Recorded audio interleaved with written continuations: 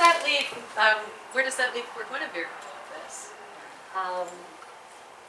After the verdict fractures the whole round table, and it starts pitting brother against brother, cousin against cousin, and a civil war starts between Arthur, on the one hand, and his loyal knights, and the rabble-rouser Mordred, who is nominally Arthur's nephew, but secretly Arthur's incestuous son.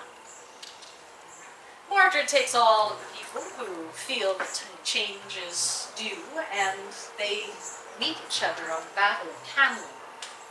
And there, father and son each strike a mortal blow against the other.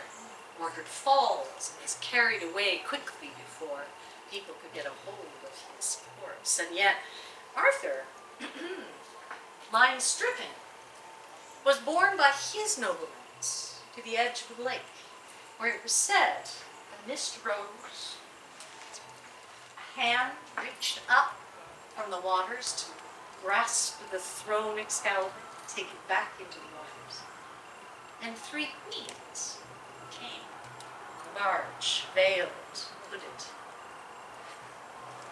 and they came to gather up the fallen king, place them in the boat, and take him away to Avalon, where he would lie deathless, timeless, until Britain needed him again. Guinevere was left out of most of this. You can only imagine what she was thinking, how she felt as all of this rumbled on without any way for her to stop it.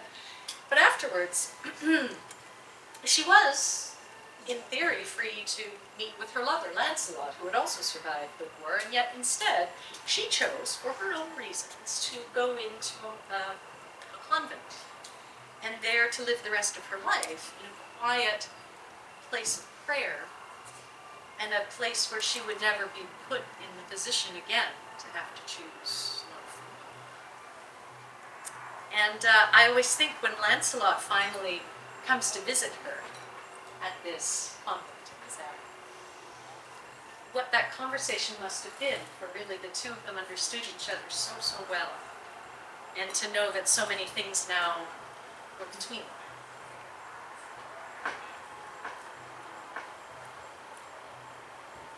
Walk with me, my heart, the gate is much too spare a place to speak. The garden's put to shame, meadows bloom, Eden set apart. I fancy Eve herself with scent as sweet. I see that patch of lilies from my room. I'm glad you finally came. I watched you ride along the path below.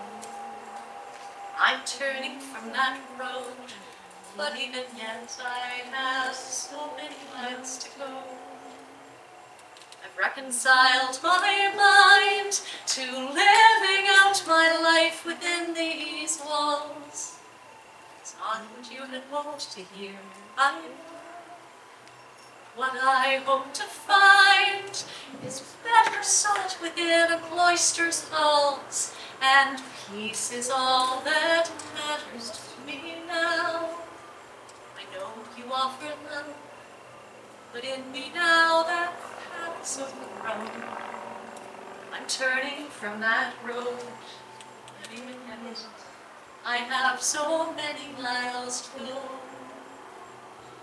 I hear he died alone, surrounded by the bodies of his knights. Heaven wept until her tears flowed. Swore I would atone for failing him and shadowing his light. For all the things I did and should have done.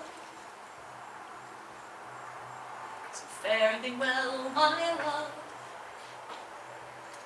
I'll watch you ride along the path below, turning from that road.